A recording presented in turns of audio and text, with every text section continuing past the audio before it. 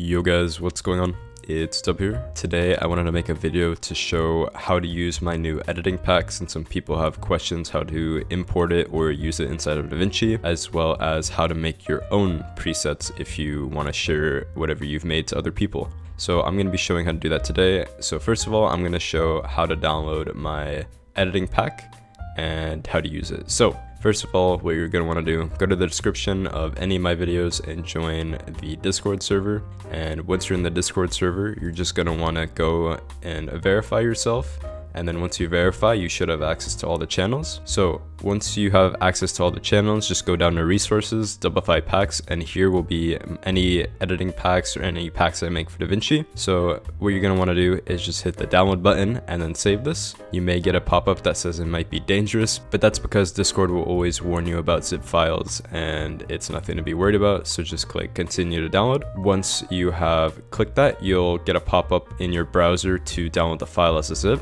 And it'll look something like this, but with all your files. So you're just going to want to save it wherever you want, and then I'll show you how to use it after that. Alright guys, so as you can see, I have saved my editing pack to my desktop right here, and I'm going to be showing you guys how to unzip it so that you can use it inside of DaVinci or for whatever you want to use it for. So as you can see, if you right click it, there will be an extract alt button. This will let you extract all the files inside into a new folder, and if you know how to use 7-zip or WinRAR, you can just do it that way with the other options that come up. But if you do not have that, just click extract all. After you finish the extracting process, you should get a new unzipped folder that looks something like this wherever you chose to extract it to, and it'll also open a new window if you had that option selected. So opening it up, as you can see right here, I have the DaVinci 1K pack, which is unzipped in that new folder that I showed you. So you just have to open it, and here you will have all of the presets that I showed in my video, plus the project file right here, as well as all of the SFX right here, and the 2 shakes. So I'm going to be showing you guys how to use these now inside of DaVinci. Alright, so we're back in DaVinci, and now you're going to want to pick what you're going to be using these presets on, whether that be a adjustment clip, a fusion comp, or actually just on your clip. So go into Fusion with that clip by right clicking, going open in Fusion, and now you're going to want to open my editing pack or wherever you have your preset saved and drag something in. So for example, I'm going to drag in a LUT. So if I drag that in, so as you can see, it imports as a file LUT node. So you're just going to want to drag that into your node tree, and as you can see, it just works and adds the LUT on your footage. I'm going to use another one right here, as you can see, for an example. This is the cold blue. And there you go. I'm going to also show an example with a one framer.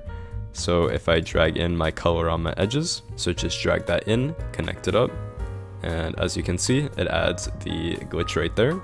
And this also works for the SFX, but you can just do that in the edit page or Fairlight. The project file just opens up a whole new project inside of DaVinci, and you can also do that with the shakes. So this is the X shake right here.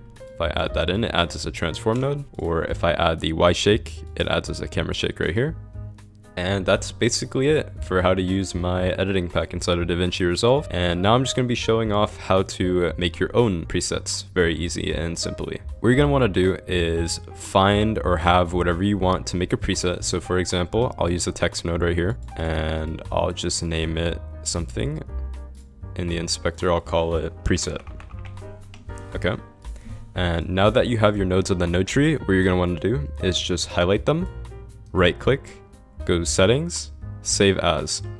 You'll click save as, and it'll open a file explorer. You just want to name it whatever, and it will save as a .setting file, and you'll be able to do the same thing as what I showed with my editing pack presets. And that's basically it. There are other ways to do it with macros and to use installer files like DRFX and Lua, but that's a whole video for a different day. And this is just a quick and easy way to do it. So I hope you guys enjoyed. If you want to see more DaVinci Resolve tutorials and editing content, please subscribe and like. It would help me a lot. And I will see you guys next time. Later.